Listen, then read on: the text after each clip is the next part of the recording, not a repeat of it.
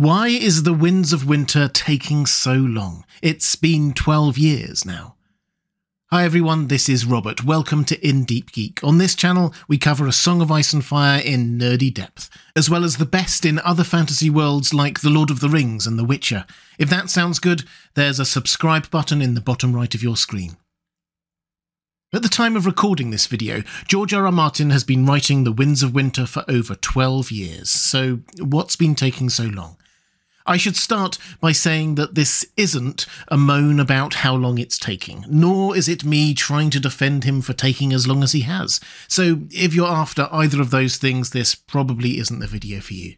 Personally, as keen as I am to see that book, and believe me, I am keen, I want him to take as long as he needs to get it right. I'd rather it be good than rushed. I fully subscribe to Neil Gaiman's response when fans were putting pressure on George R.R. Martin to finish the book. He simply reminded us that George R.R. Martin is not your bitch.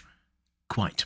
No, what I'm trying to do here is, as objectively as possible based on what he has already told us, it's simply to explain why it is taking so long. Let's start with the obvious truth that George R.R. Martin has never been a fast writer. A Dance with Dragons took 6 years, and A Feast for Crows took 5 years. He was never slow, but he's also never been able to churn out massive tomes every year, like Stephen King or Brandon Sanderson do, for example. And as he has aged, he has slowed down, understandably. He's 74 at the time of writing this video. And The Winds of Winter is proving to be the biggest, most complicated book he has ever written. When he last gave updates on his progress in late 2022, he said that he was about 1,200 pages in and roughly 75% finished, so the final product will be somewhere around 1,600 pages. That's massive. Of course it will take time. What is stretching that time requirement even further is that The Winds of Winter is not the only thing that he has been writing, or has written since A Dance with Dragons. During these last 12 years, he has come to embrace the fact that this creation of the world of Ice and Fire as a whole is his lasting legacy, and he has taken it as his personal mission to expand the universe out from just that one story of A Song of Ice and Fire to a fully imagined world with histories and legends and depth. In particular, since A Dance with Dragons, he has produced 3 novellas, The Princess and the Queen, The Rogue Prince and The Sons of the Dragon, expanding the history of House Targaryen, and then built them into 2 massive world-building books, The World of Ice and Fire and Fire and Blood. Fire and Blood alone comes in at over 700 pages, with The World of Ice and Fire over 300 more. And then we get to the TV shows. He wrote 1 episode for each of the first 4 seasons of Game of Thrones, and although he was not involved in the last 4 seasons, he has been very engaged in the development of the spin-off shows. And when I say very, I mean very. In his own words, I have seen some comments out there questioning how much I'm involved in these new series. The answer is a lot. His emphasis, deeply, heavily involved in every one of the new shows. This is not just a matter of him casting his eyes over a script every now and then. This is weeks, months, even, or years of involvement in every project. And every project is not just House of the Dragon. It's the Dunk and Egg show, which has been greenlit, plus the other shows that are still in pre-production and may or may not go ahead. You'll have heard of some of these. The Jon Snow show, 10,000 Ships, the Nymeria show, 9 Voyages, the Corlys Velaryon show, a Yi-Ti-based anime. He has hinted that there are up to 9 in various stages of development. There's also the Tourney at Harrenhal stage play that's in development. While he may not be technically writing any of these things, he is involved heavily and deeply. In his interview last year with History of Westeros, he was very clear that he sees it as his personal role to make sure that each of these spin-offs sticks as closely as possible to book canon. That's a massive undertaking. And of course there are his other writing-related commitments. He remains the editor of the annual Wildcards anthology, writer of the Nightflyer stories, which were adapted into a TV show in 2018, co-editor of various cross-genre anthologies, a regular contributor to Worldcon, and much more besides. Added to that, yes, he is a man with many other interests. He owns a bookshop, a cinema, a railroad company. Through all this time, George R. R. Martin has continually emphasised that he has been working on The Winds of Winter, and I believe him. I believe he is now over 75% of the way through, but he is also working on other things, so the time he has to devote to The Winds of Winter is squeezed. The way he puts it is that although we may want him to have only one priority, he has many priorities. All of which goes to explain how he has had less time than he might have thought to focus in on The Winds of Winter. But still, 1,200 pages over 12 years is just 100 per year, and even less than that when you factor in that he had already written several chapters of The Winds of Winter by the time he had published A Dance with Dragons. The Theon chapter, for example, which was added on as a bonus to some editions of Dance. So, being busy with other projects seems not to be the only reason for the delay to The Winds of Winter. And given the fact that he has written quite a lot of other things in the time, neither is him simply slowing down with age. Has he, as some people ask, got writing block? This is quite a sensitive subject for writers, so let's tread carefully here. George R. R. Martin has retrospectively admitted that he did feel the pressure of trying to keep up with the TV show, which affected his ability to write, and we should probably acknowledge his honesty in that. He was in a unique situation for a writer, having the world's biggest TV show relentlessly moving forward while he still hadn't finished the source material. But I do wonder whether the real issue here is not writer's block per se, as the combination of the complexity of the story we now have and his writing style. Let me explain what I mean by that. George R. R. Martin has repeatedly stressed that he is what he calls a gardener writer, as opposed to an architect writer. This is how he describes it. My stories grow and evolve and change as I write them. I generally know where I am going, sure, the final destinations, the big set pieces, they have been in my head for years, for decades in the case of A Song of Ice and Fire. There are lots of devils in the detail, though, and sometimes the ground changes under my feet as the words pour forth.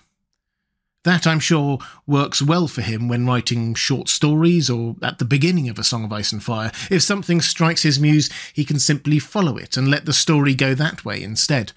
A quick look at his original proposal to his agent about the series shows how far he has allowed himself to stray already. Simply put, he doesn't have a story plan for A Song of Ice and Fire.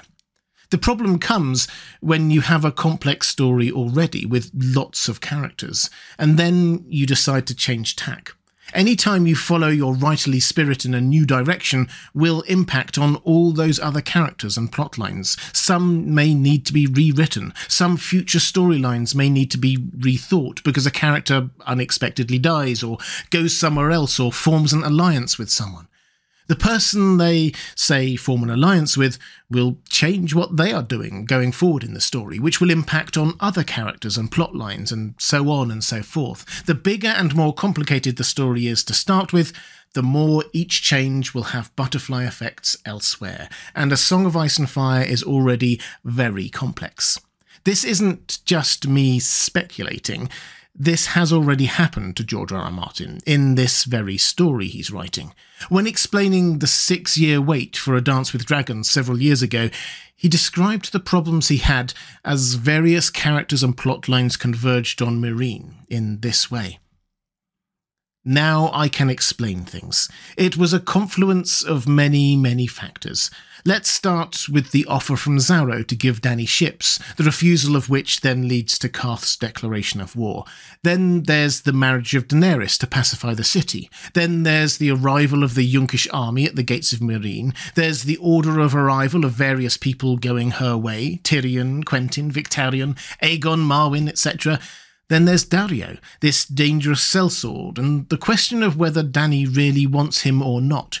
There's the plague, there's Drogon's return to Meereen. All of these things were balls I had thrown up into the air, and they're all linked and chronologically entwined.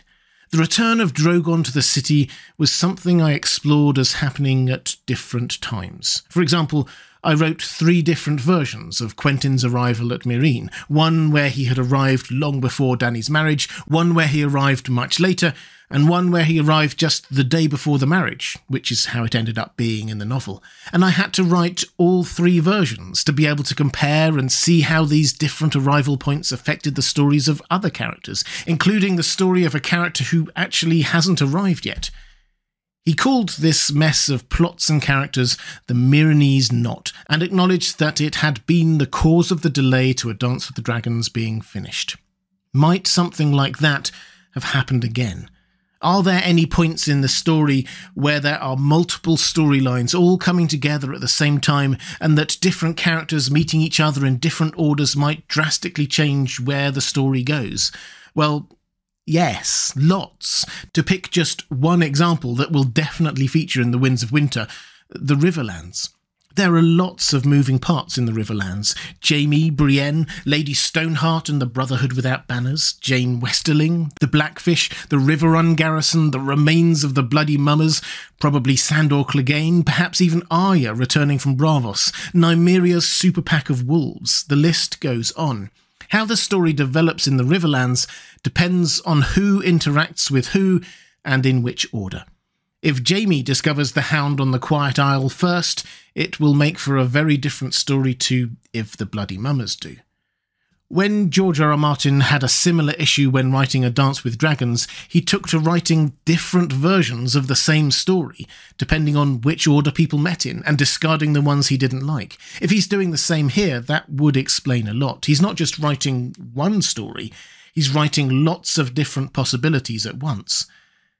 But even if that isn't what is happening, this is what it boils down to. The Winds of Winter is not an easy book to write. It's massive and complicated, it has lots of moving parts, and the story is now at its largest, with significant plot lines happening north of the Wall, at Castle Black, Winterfell, the Riverlands, Oldtown, the Vale, King's Landing, Storm's End, Dorne, Braavos, Vaes Dothrak, and Meereen. By my count, we now have 20 different living POV characters and hundreds more non-POV characters. The audiobooks actually hold the world record for the most number of different characters a narrator has to voice, so hats off to Roy Dotrice for that. Added to which, foreshadowing, prophecies and symbolism in the early books needs to start paying off in the later books. As much as George R.R. Martin is a Gardner writer, he knows that a satisfying ending must build on the seeds he sowed earlier in the story. And expectation is sky high. I struggle to think of a more anticipated book anywhere in the world right now. When it comes out, it will be the literary event of the year, perhaps even the decade. Experts, pundits and casual fans will be lining up to critique it and compare it to the earlier books and the TV shows. The pressure must be immense right now. I actually don't envy George R.R. Martin at all in this. The first 5 books were so good and the TV show so massive that anything other than a home run will be pounced on with glee by many.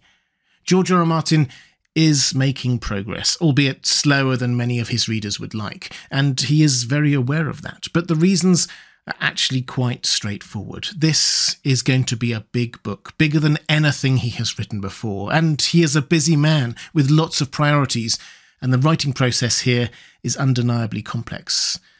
As for when we will get it, sorry to disappoint you, but I gave up speculating on that years ago. He's clearly much closer to the end than the beginning, which gives me some hope, but beyond that, it's his book, and only he can decide when it's finished. Feel free to speculate in the comments section below if you wish. But to round off, let me just issue a rallying call for understanding. I genuinely believe that people will still be reading these books and marvelling at them for decades to come, perhaps even longer. We may be frustrated now at the apparent lack of progress, but that's just because we want it so much. We want to know what happens next, and I can think of no greater compliment to the author. But I think we need to respect the creative process here. The Winds of Winter will blow chill across the pages of this story, and then we will all be dreaming of spring. If you'd like to see more videos about A Song of Ice and Fire, there's a link to my playlist on the left of your screen now. Or if you'd like to support the channel, the best way to do that is via Patreon, and there's a link on the right of your screen now. That's all for this time. Thanks for watching. I'll see you again soon.